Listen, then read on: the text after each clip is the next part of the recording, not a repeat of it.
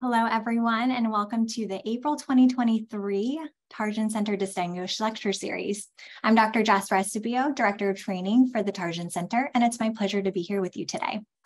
Before we get started, a few reminders. We do offer live Spanish interpretation, and our attendees can click on the Spanish interpretation button, which looks like a globe on the bottom of your Zoom toolbar, and select Spanish for interpretation.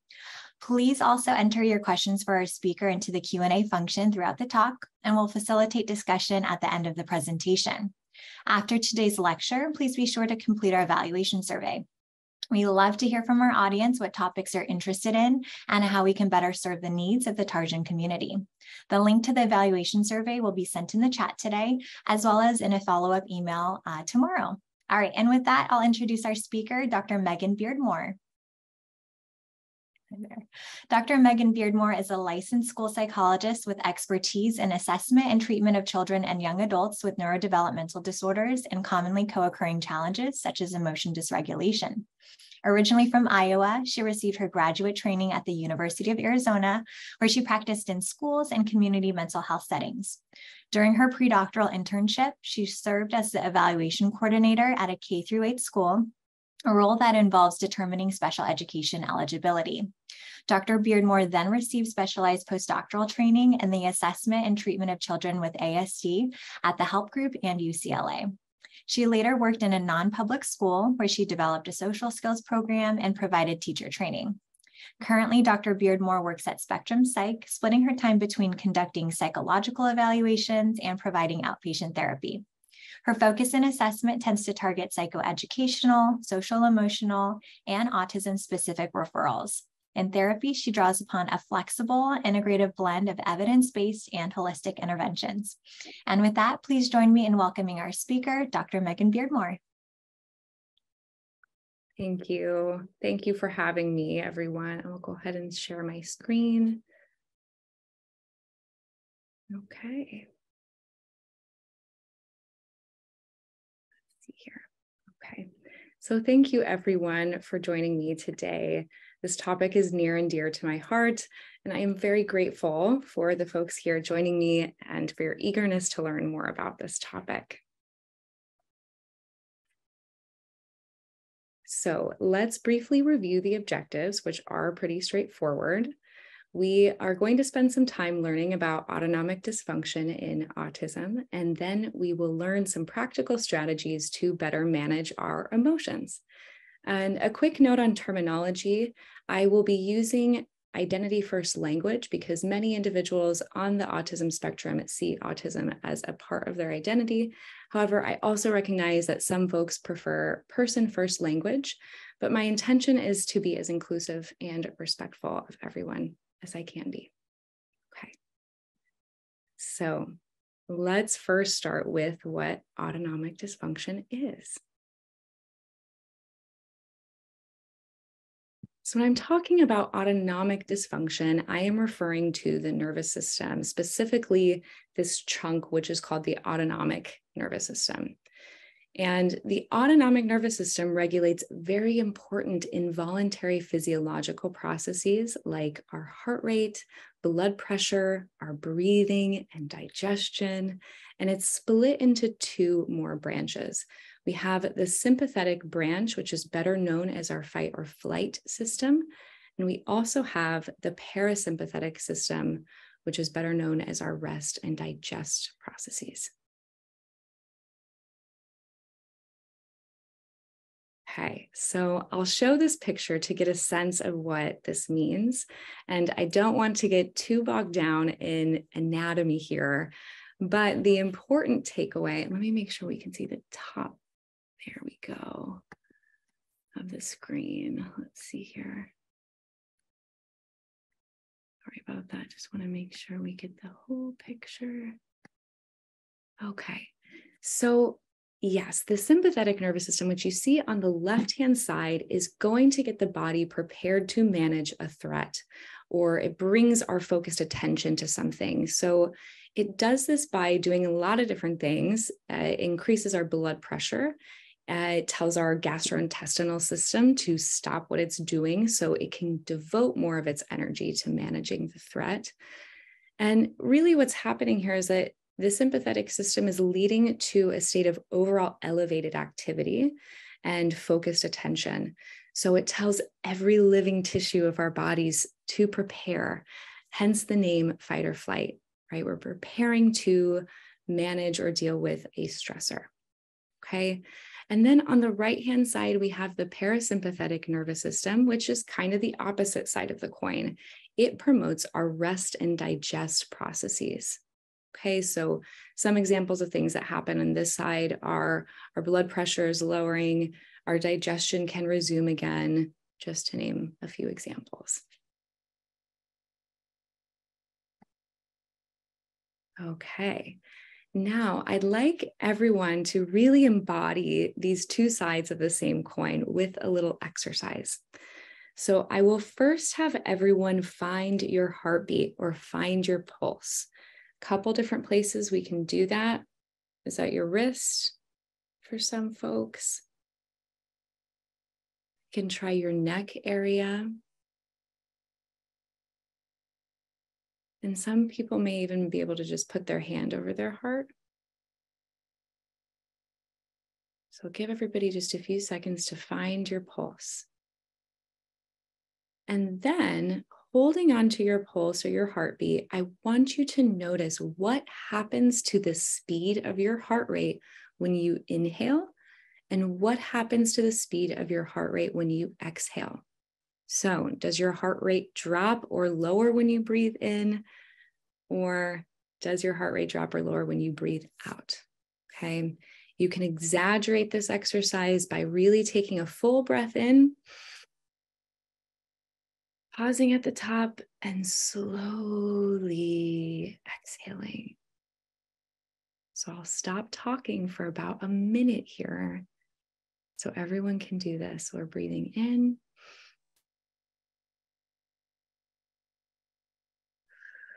Watch what happens when you breathe out.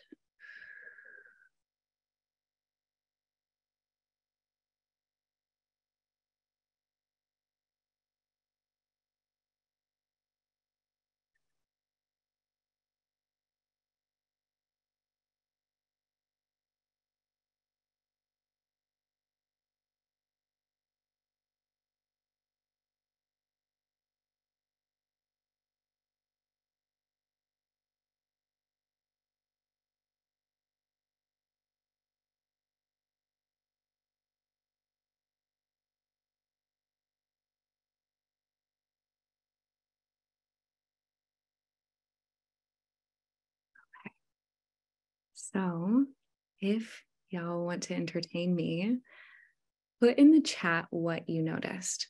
So specifically what I'm looking for is what happened to your heart rate, what happened to the speed of your heart rate on your exhale. Did your heart rate speed up or slow down when you breathe out?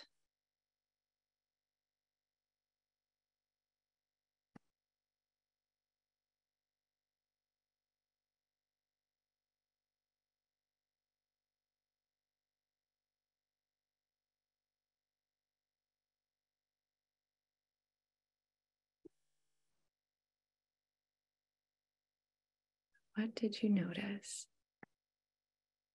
Oh, it looks like the chat's disabled. Hang on, I think you're seeing that Q&A in the picture. We'll wait until we can get the chat on.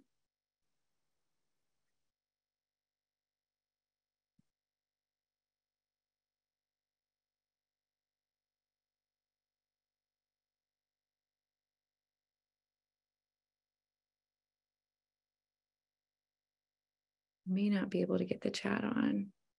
We'll see. Give it just a few more seconds. In the meantime, everybody just keep enjoying your nice deep inhales and exhales.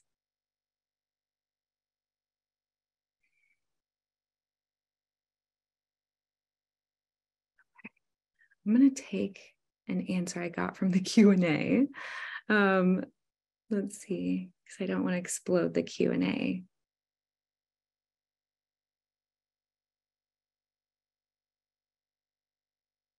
Hopefully, many of you noticed that our heart rate slows down on the exhale. And usually we need to do this exercise for at least a full minute or two. And really, if you did not get that sensation, really exaggerate that exhale, or even slow down at the bottom of that breath. Yay. I hope for some of you, you were able to really get that sensation. Apologies about the chat. Okay. All right. So if we know that our heart rate slows down with our out breath, this gives us a good idea of what happens with the autonomic nervous system. And our autonomic nervous system is like that picture you see, is that it's that teeter-totter or that seesaw, okay? So our inhale is associated with our fight or flight system, so it's going up.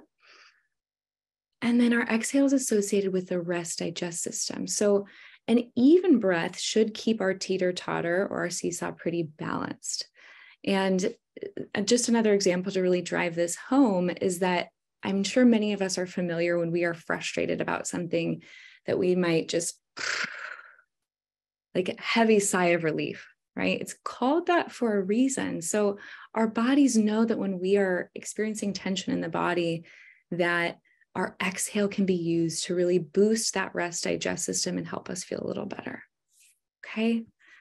So now that we have at least an oversimplified understanding of the autonomic nervous system, let's take some time to discuss some of the sources that support the notion of autonomic dysfunction in autism. So autonomic dysfunction, meaning the teeter-totter is having a hard time staying balanced, okay? So we can first take our attention to some of the literature or research base.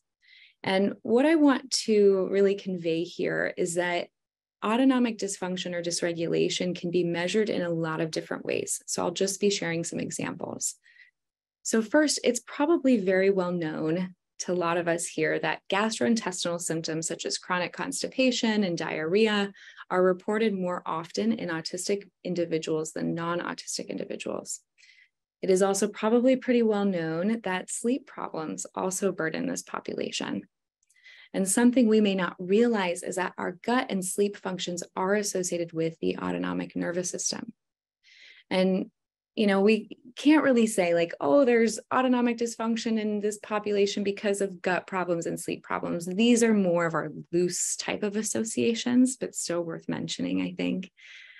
There's also more robust measures as well. So there are some studies that have looked at pupil size changes in response to different stimuli or threats. And what we know about the dilation and constriction of our pupils is it's determined by a balance of inhibitory and excitatory activity. So we're looking at that fight or flight, rest digest balance. We also know that our pupil size changes are mediated or influenced by norepinephrine. And what we know about norepinephrine is that too much of it is going to promote anxiety, increase our heart rate, and our blood pressure. So in multiple ways, pupil size can and has been shown to demonstrate nervous system dysfunction in autistic individuals.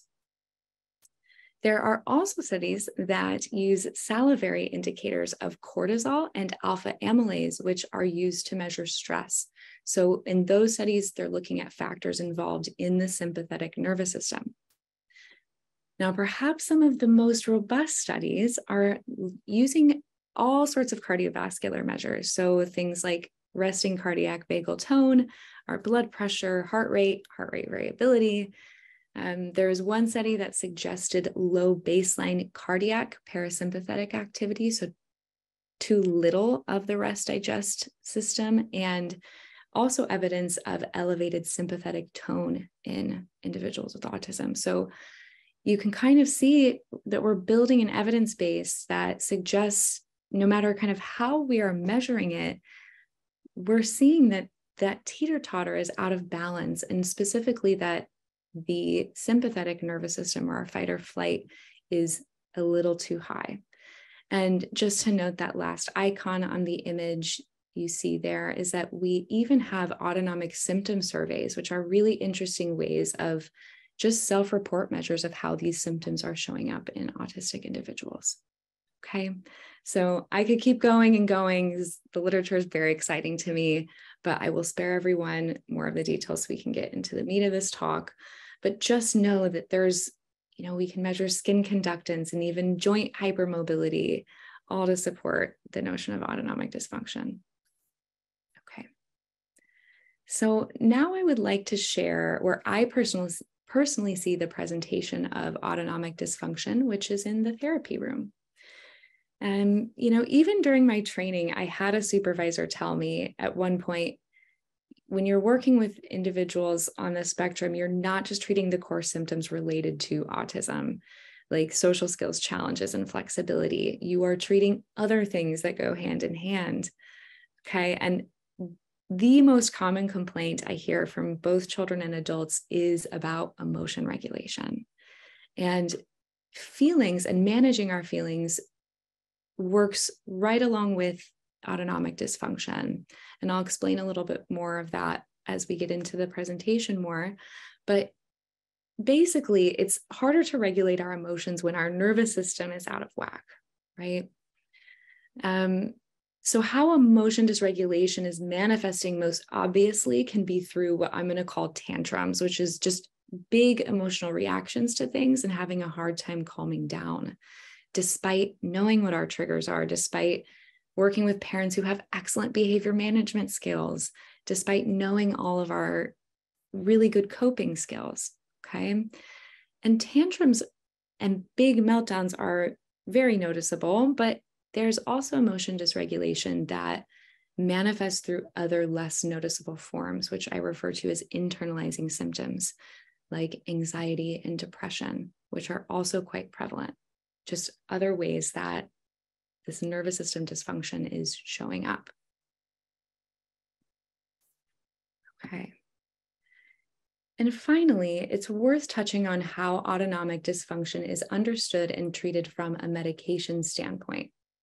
So the mechanism of action of some of these medications like clonidine, propranolol, guanfacine have a direct impact on the autonomic nervous system by targeting certain receptors that decrease hyperarousal and reactivity to stress.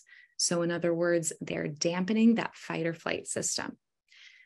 And therefore, we shouldn't really be surprised that we see studies using these medications that have shown improvements in aggression, irritability, anxiety, sleep time, even task performance and working memory.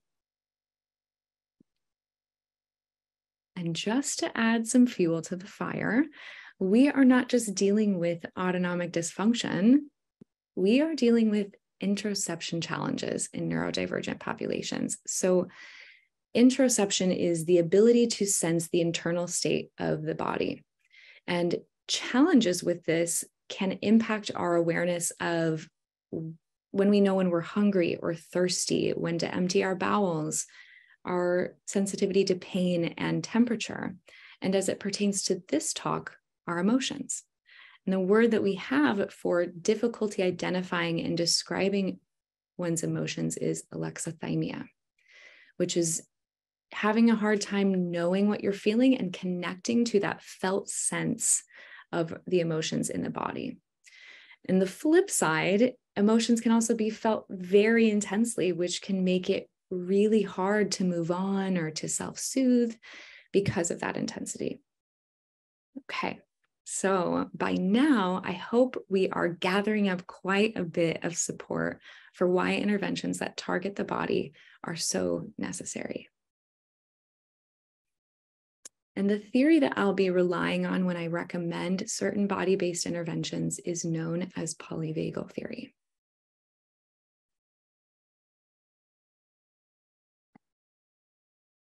So let's look at another complicated diagram, shall we? Okay, so polyvagal theory targets what we know about the vagus nerve, or what's called the 10th cranial nerve. And it sits back right here. I suppose, I don't know if you can see me, but right back, this part of the brainstem, and it makes up the main part of the parasympathetic nervous system.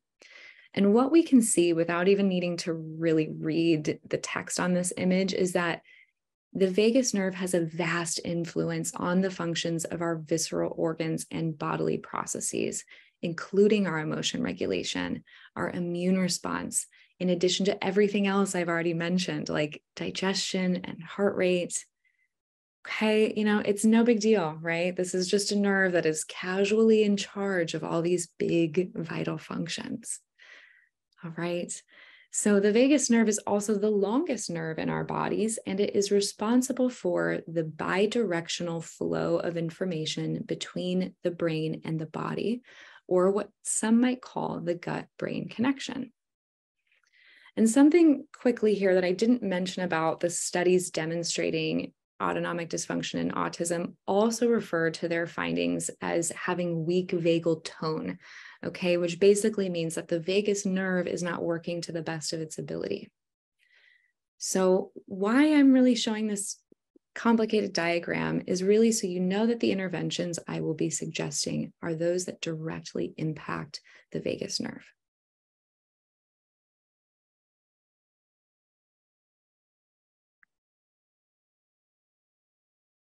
Okay. Now, that bidirectional flow of information is pretty important. And the ratio of information that gets sent, there's a very specific ratio.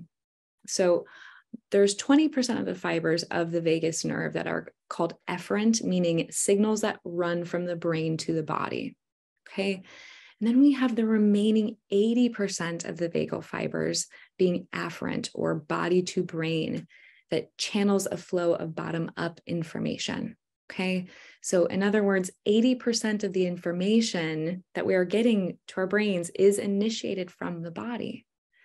Okay. So I'm sure I confused a lot of people with including bottoms up in the title of my presentation. But the whole point, and very exciting news, is that when we are dealing with emotion regulation, we can directly rewire and soothe the arousal system by using body-based interventions. Very exciting, right? Okay. But first, let's have a moment of respect for our top-down approaches. Okay, so these approaches all involve recognizing the meaning you've created around things. So some examples we have, when our thoughts or our meaning making isn't making sense for us, or if it's not serving us, we have things like cognitive distortion. So we can catastrophize or have really rigid thinking about certain things. It also includes our other self-limiting beliefs. But the premise with these interventions is that if we can challenge our belief patterns, that means you can change your behaviors, which is really awesome, right? So some examples that use top-down approaches, of course, we have cognitive behavioral therapy. We have DBT, really most talk-based therapies, okay?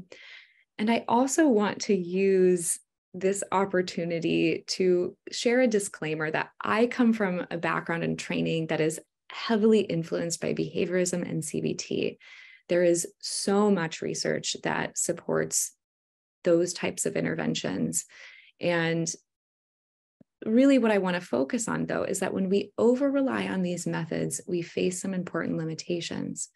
So for one, abstraction, or thinking about our thinking, is hard, okay, especially for kids on the spectrum. And processing language can be really challenging too, especially for individuals with intellectual delays.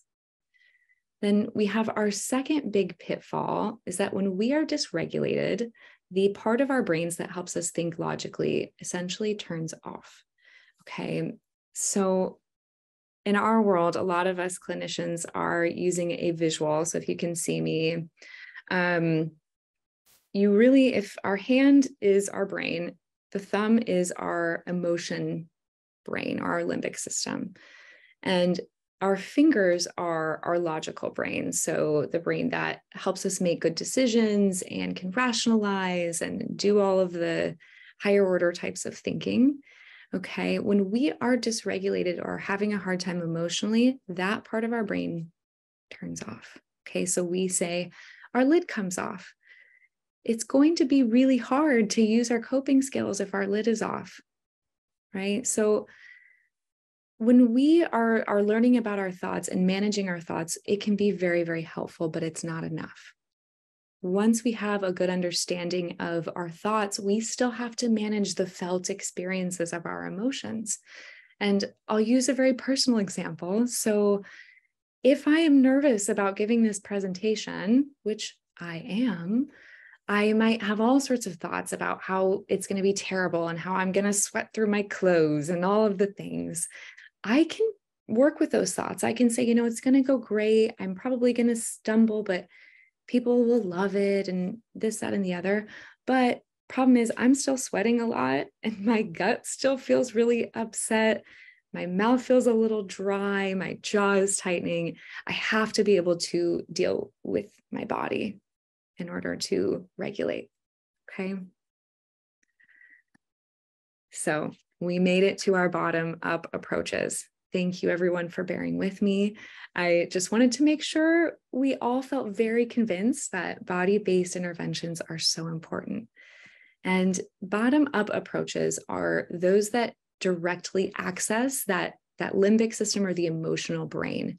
And we have some examples being yoga, polyvagal theory, somatic experiencing, EMDR, drama therapy. All of these are really using the goal of having the individual be in their bodies and being able to self-soothe through that discomfort, being able to contact our inner safety net or our life raft with some sense of orientation to the present moment. Okay. And I don't have the time to keep blabbing, but just know that so much good can happen when we are connected with our bodies. Now, it's also worth mentioning that for thousands of years, cultures all over the world have used movement for connecting with and healing the body. And just some examples worth mentioning are yoga, originating in India. We have Tai Chi and Qigong in China. We have rhythmical drumming originating all throughout Africa, capoeira in Brazil, and we have Japan and the Korean Peninsula spawning martial arts, which are really just allowing that being in our bodies, using purposeful movement and being connected to the present moment. Okay. All right, so in the therapeutic context, I begin by teaching both children and adults about our 3 autonomic states. And we will all practice this together, ideally. So as I describe the feelings and experiences associated with each of these 3 states, I want you to pay attention to what resonates within you and what that experience feels like in your body. Okay, so our first state is our safety state. Our ventral vagal system is active. And when we are in this place, our breath feels smooth. We feel very much in the present moment. We are connected to people, our own bodies. Feelings that go in this state are being happy or curious. The common feeling for me is like, I feel like I have a grip on things, like everything is okay. Our perception of the world might feel safe and fun and peaceful. Okay. So that's our safety system. And our fight or flight, which we already know about, is overactive when we are in the fight or flight state. So that sympathetic nervous system is really jacked up. Okay. Our nervous systems have sensed a threat, and feelings that commonly happen when we are in fight or flight can range from anxiety all the way on the other end of the spectrum being panic. We can feel irritable and then all the way to rageful. So those feelings live here. And the perception of our world can be one that, we feel like the world is dangerous or not trustworthy. It's chaotic. That's just kind of our sense of things, right? And in the freeze state, this happens when we feel trapped. Okay, so what happens here is our fight or flight system, that sympathetic nervous system, is saying, don't even bother. If we turn on, it's futile. It's just, don't even worry about it. Like, give up. Why bother? So we are trapped. We are in a place where we are shut down. We can feel dissociated, disconnected from ourselves and from other people. It's a place of not feeling, like numbness even. We can feel foggy or hopeless, depressed, but that's just the sense of like, I'm on my own and no one's going to find me while I'm here.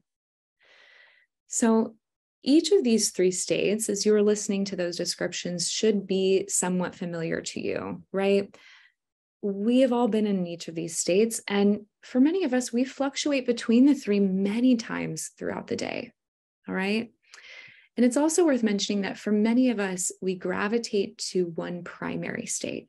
And again, for me, I have no problem admitting that my body really likes hanging out in fight or flight.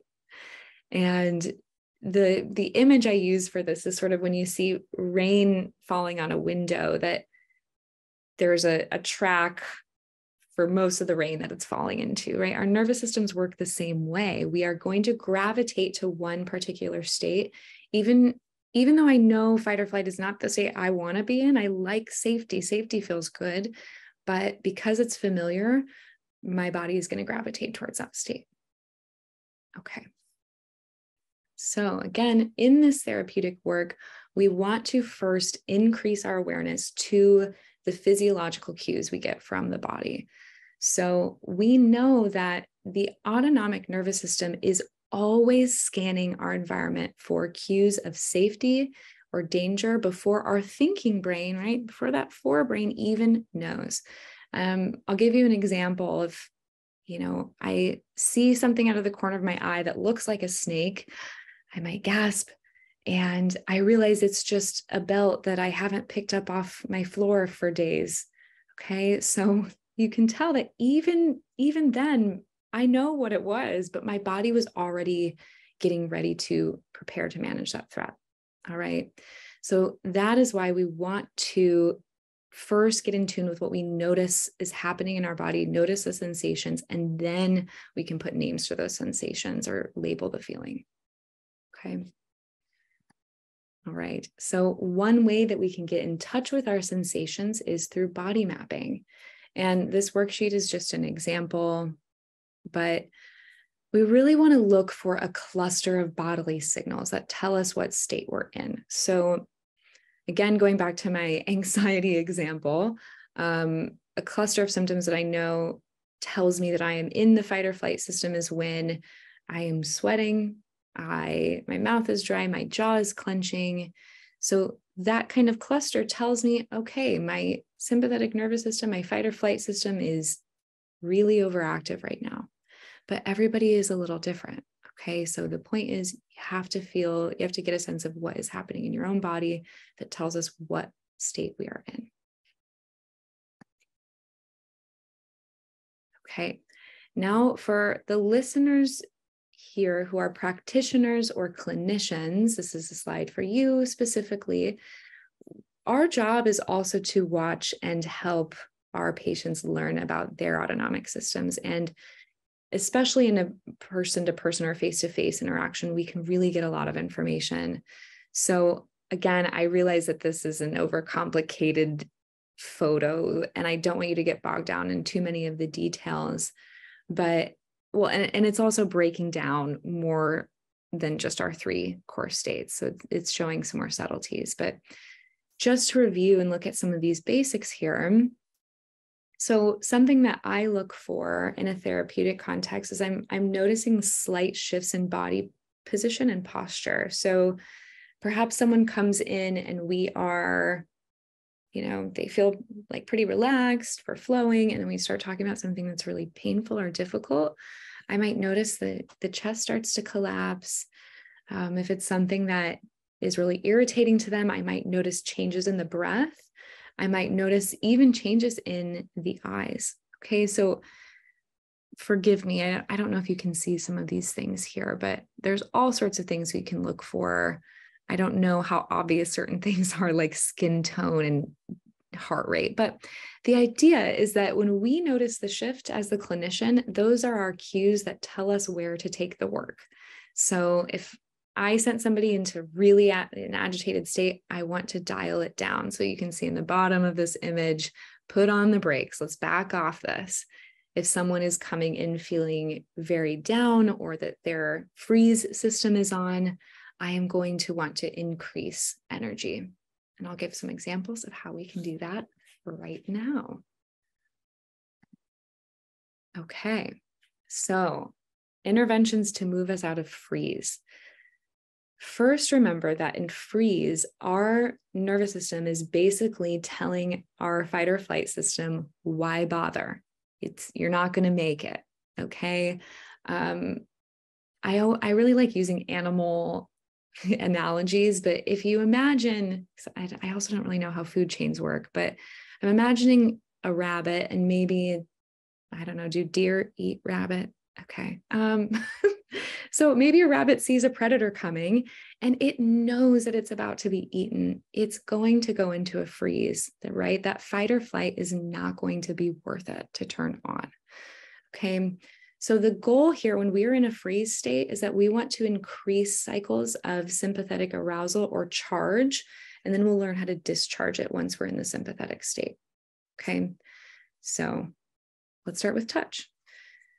Touch is wonderful. We can use touch with others. So having a hug from a safe person feels really nice. Touch with an animal is really great for returning to that safety system. What we know about touch is that touch with others, even touching ourselves, right? When we are really activated, or shut down, I might just have somebody press their hands together or just feel their arms going down each arm really gently.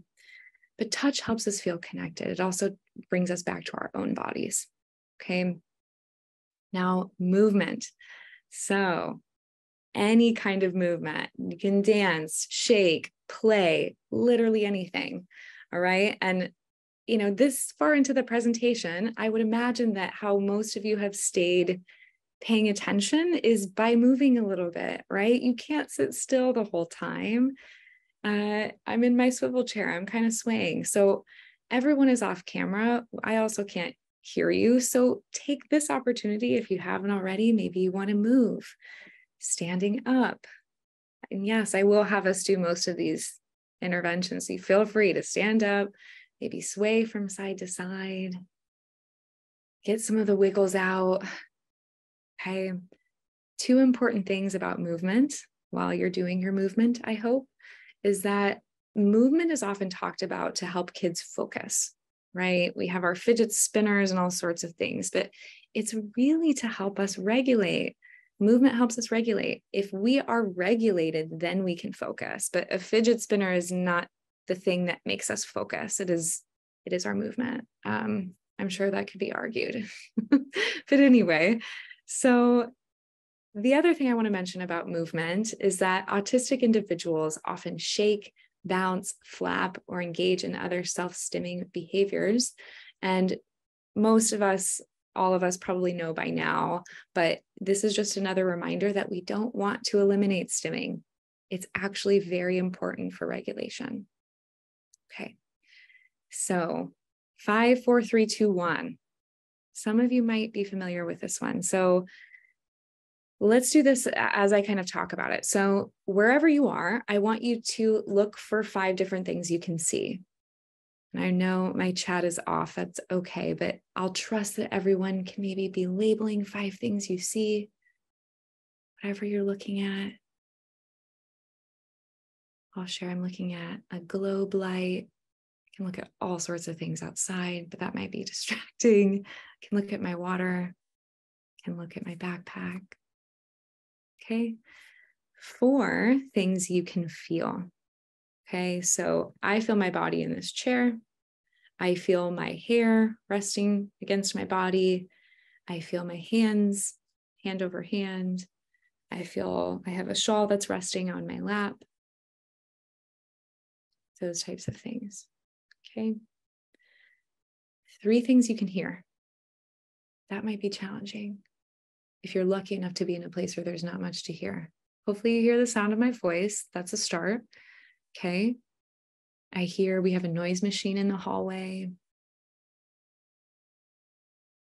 It's kind of tough. All right. 3 things you can try to hear. 2 things you can smell. So we're getting down to the senses, but there's probably not going to be a lot for us, but 2 things you can smell.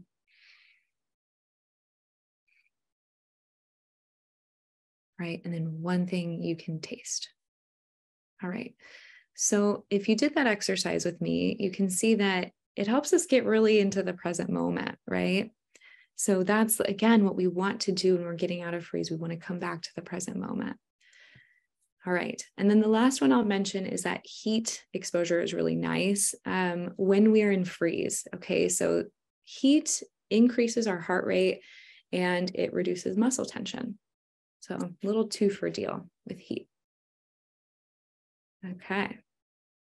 Now let's talk about ways to get out of fight or flight. So the premise here is that there is too much arousal in our bodies and we need to discharge it. So thereby deepening that relaxation and regulation that we want. So exhales, okay, we did the exercise in the beginning. Exhales are the money maker. They're my favorite, okay? So we understand that like physiological sigh, it's the reason why I like it is because it's always accessible to us. We can always make our exhales longer than our inhale. We had different ways to kind of go about this. For kids, you can blow bubbles really slowly, right? You can't make good bubbles unless you're having a long, slow exhale. You can breathe with a pinwheel, watch it spin. One of our occupational therapists actually shared with me that you can use a straw and blow a cotton ball across the ground.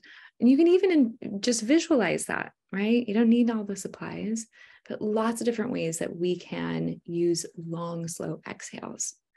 And something I want to mention about any of these exercises, but particularly the exhale, is that I am looking for a practice of 3 minutes as my minimum. That's my gold zone, right? So if you do inhale for 2 and exhale for 4, for 3 minutes, you can get the nervous system regulated. So that's why I'm recommending 3, is that we need long enough for that teeter-totter to go, okay, all right. So the second one here is a fun one, is bitter and sour taste. So there was the picture early on, and I also mentioned for my anxiety that I feel very, like my mouth gets really dry. So we want to produce saliva. I don't know if anyone wants to have a snack, but you can even think of, if you close your eyes and imagine yourself biting into a lemon, right? You should get that kind of sensation that makes you want to swallow.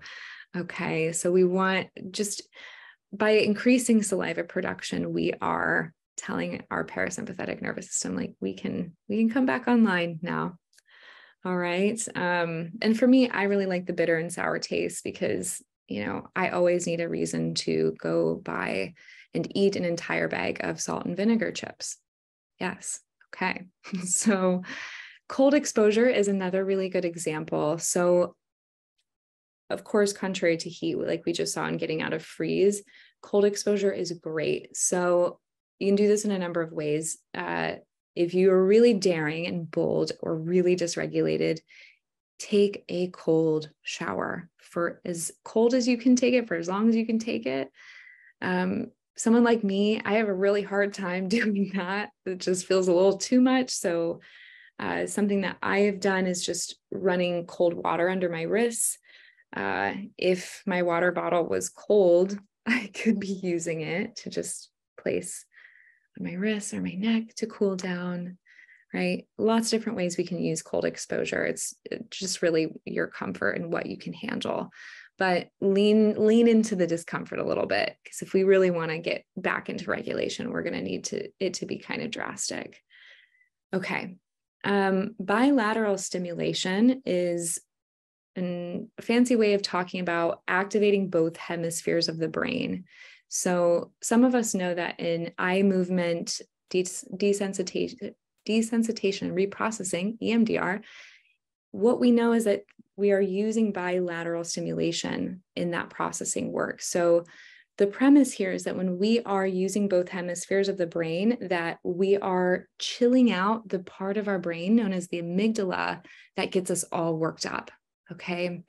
And I would like everyone here to practice bilateral stimulation by crossing your arms over your chest and just tap back and forth. You can do this while you're listening. Right. And you can see it doesn't have to be butterfly over the chest. You can do it on your legs. The cool thing is that almost all exercise is bilateral stimulation, right? If we're walking, we're using both hemispheres of the brain. So that one, lots of things we can do with. Okay. One of my favorites is very, very old, thousands of years old, Jin Shin Jitsu pose. So I would like everyone to take their right hand, and yes, the right and left is important for this. So take your right hand and place it under your left armpit, or even like just hugging kind of your ribs. The side here doesn't have to be all the way up into your armpit. And then place your left hand over your right bicep. And almost immediately, I just feel so yummy. So this pose is really, really good for a lot of reasons. One, it reminds us of our container, right? If I'm having a really difficult emotional experience, it kind of feels like I'm taking a flat iron to my emotions, or I'm softening the raw edges when I'm in this pose. So I'm coming back into regulation. I am witnessing all of the happenings in my body that are right here, and I'm right here. Okay, it's just a really lovely one that I like. All right. So we learned some practical strategies to return our nervous systems back to safety when we are either in freeze or fight or flight. And now I would like to just offer some bonus exercises that serve the broader focus of increasing our vagal tone. So remembering that picture, we want to sort of boost it up with these exercises. Okay. So, and again, going back to that picture, one more referencing of it is that you saw how the vagus nerve runs down the body. So the first couple of examples that I'll use here are those that directly stimulate the vagus nerve. Okay. So let's start with an ear massage. All right. So this is going to be a little bit tricky, but I'm going to try to show you my ear. Hope it looks okay. If you take a finger and you go into the first fold, then I want you to drop into the second fold. So it is, some people have more than 2 or 3 folds. So I just don't want you in this bottom one, like your ear hole. Okay. I want you in the middle. You can do this with both hands, but just very gently. And I please don't push on it because that's not going to feel good. But I want you to just take small circles. Okay. You can hang out here as long as you like. I know the chat is closed, but if somebody wants to share any interesting things they might find in their ears, that might be entertaining for us. The idea is if we sit here long enough, you can even reverse the direction. Hopefully you start feeling a little relaxed. Some people don't like that sensation. That's fine. Take it or leave it, right? But we are directly accessing that vagus nerve and just soothing it or stimulating it. Okay. Gargling, humming, and singing are lovely for lots of different reasons, even laughing, which is something I didn't put on this slide. That is directly also working with the vagus nerve, right? So again, I can't see you, I can't hear you. If you are able to, I would like everyone to hum a tune very loudly in their mouths for like 20 seconds. Okay. So please start if you haven't. For me, I will recommend a different way to go about this. If you don't want to hum a certain song, or if you don't like singing, you can use the VOO sound. So I will do that. And I am doing it loud enough that I can feel it. I can feel it in my jaw. I can feel it in my throat. Okay. So it's probably going to sound a little annoying, but this is what it sounds like. Voo.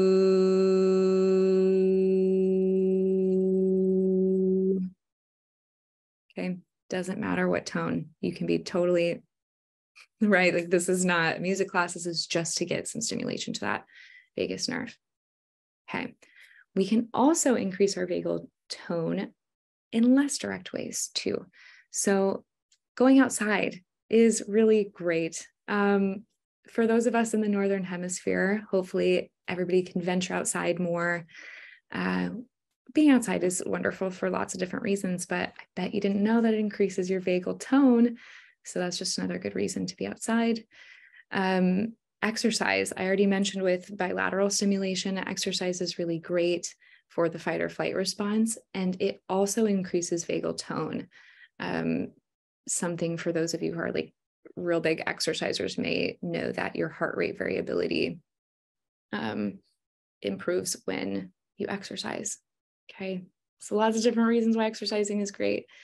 And then something I just learned recently is that probiotics can also increase vagal tone. And that makes sense, knowing that our vagus nerve, if you saw that picture, right, it's all up in our guts. All right, so happy gut, happy vagus nerve. Okay. All right. Let's see here. I know I'm short on time. I want to talk about sideways approaches really quickly. So sideways meaning it's a more passive stance to regulate the nervous system. Okay. And a practice that refers to this is mindfulness, which what we're doing here is that we're bringing attention to what is happening in our body in a non-judgmental way. And the goal is to get in tune with the body, to be able to trust our sensations without being overwhelmed by them. Okay. So there's a lot of power and resilience that comes with the knowledge that we can deal with the worst of our emotional storms if we recognize they aren't here to stay, right? So a couple different examples that we don't have time to go into. I am a big fan of Dr. Dan Siegel's work and his Wheel of Awareness. So you can look into that if that's something you're interested in. But he's just talking about how we can change our focus and what we're focusing on. Kind of botched that, but you can look into it more. Acceptance and commitment therapy also uses mindfulness approaches. So we can imagine like watching our thoughts pass, like they're clouds in the sky. So when we're watching clouds in the sky, they change, right? They move and they might feel like they're hanging out for a long time, but it's impermeable, right? That's the whole idea.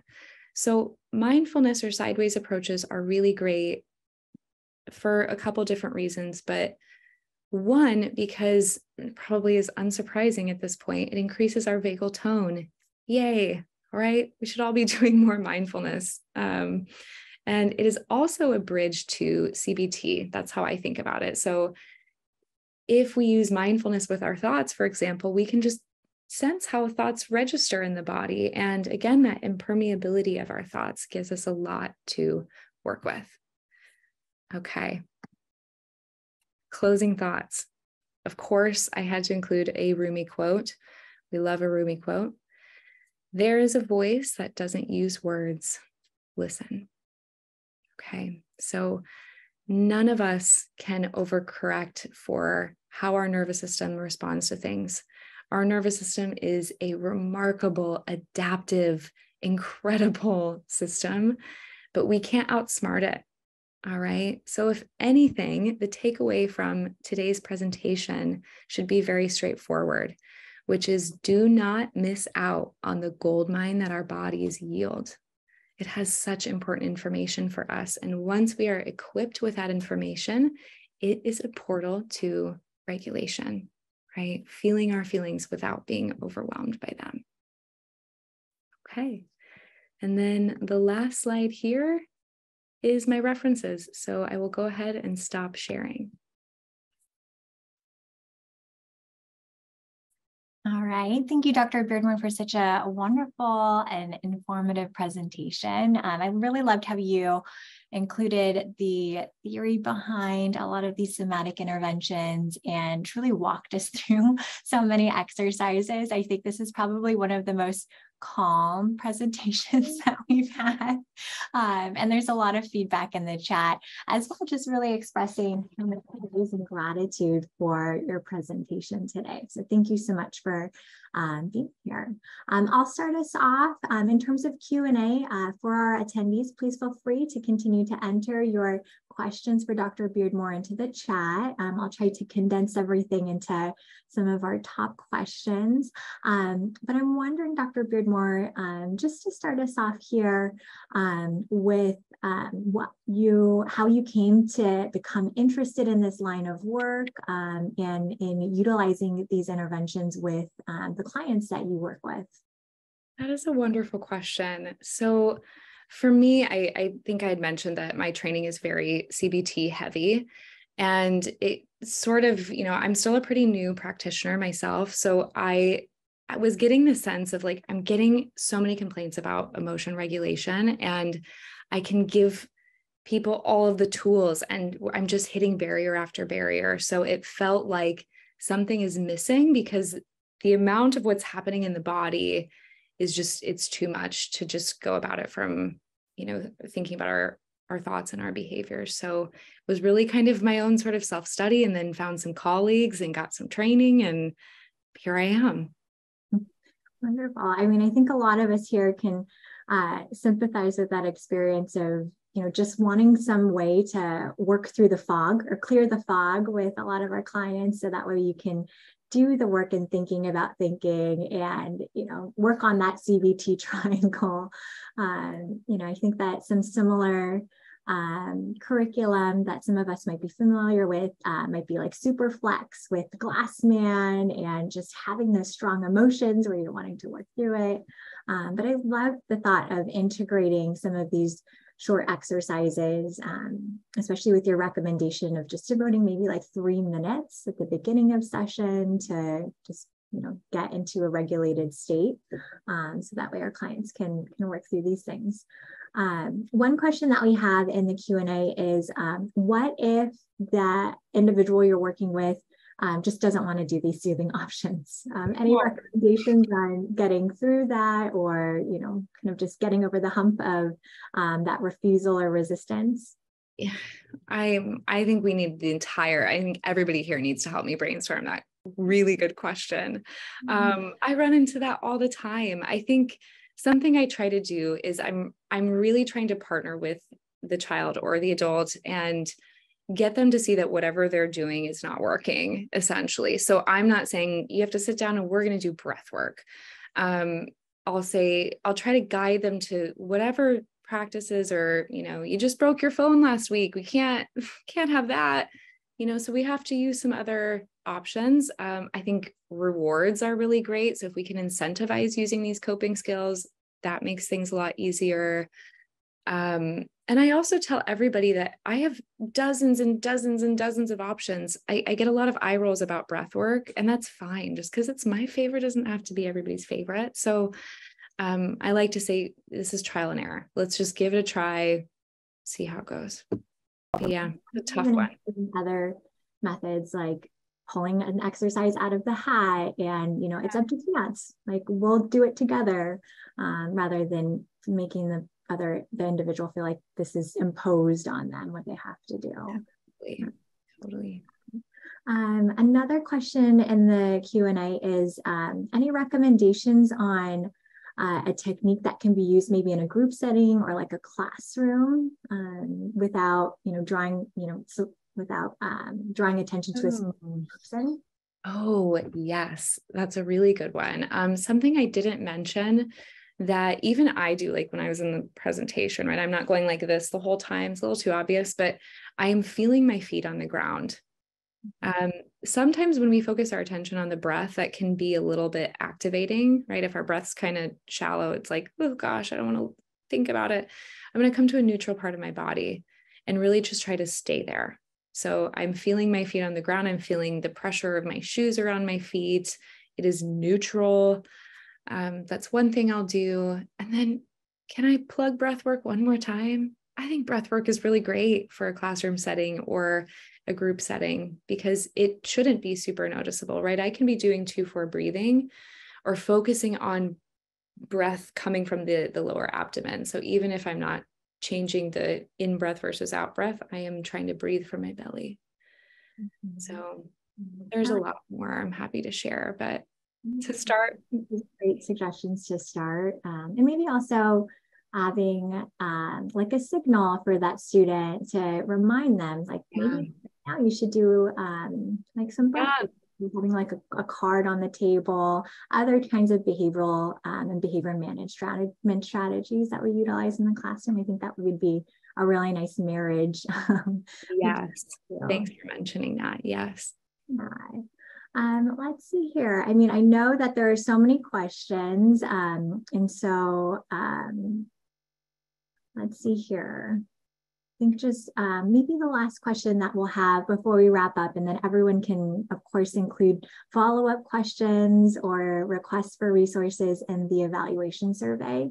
Any kind of other takeaways or suggestions for families who might be in the audience on how to integrate these interventions into daily routines, or, you know, in the moment when we're feeling like a tantrum or a behavioral outburst is on the horizon? That's a really wonderful question to end on. I will say above anything, I want parents to model regulation themselves. So we know that our children are looking for our reactions to things all the time, right? There is something that we call co-regulation that is very, very important and doesn't go away no matter how old your kid is. Okay, so if you can model taking a deep breath, if you can model, you know, I need to use one of my containment poses. I need to take a break. I need to breathe. If you can do that, modeling is everything. I think for a lot of parents, it's something you're not like, that is not going to end well, is saying like, it's time to use your coping skills, right? It's usually not going to end well. But if the parent can model that, that is going to help the child. I think we all have experiences where, you know, you've walked into a room and you can just tell something's off by someone's energy. It's very real, right? If I am modeling regulation, the idea is that hopefully that there's going to be kind of a domino effect. Absolutely. And I think a lot of people appreciate that, that reminder that we can model these skills too. And they help us too, right? When we're able to regulate, then we can co-regulate with those we work with and with our loved ones. So I love that suggestion. So I know that there's lots of questions into the chat. For our attendees, the evaluation survey will be sent out via email tomorrow. So please send your questions and I can forward them to Dr. Beardmore. But in the meantime, Dr. Beardmore, is there any way that our attendees, if they have questions or would like some follow-up, that they can contact you? Yes. Should we put my email in the chat? Sure. Can you do that? Yes. Okay. So webinar chat, I just have to, will you just tell me if everybody can see it? Yes, but to everyone else, while Dr. Beardmore is typing her contact information to the chat, the recording, both in English and Spanish, will be available on our website in about a week, as well as the slides. And maybe Dr. Beardmore can include a couple additional resources like the handouts and those beautiful visuals that I know so many clinicians are wanting to get their hands on. So we'll also have that posted on the website.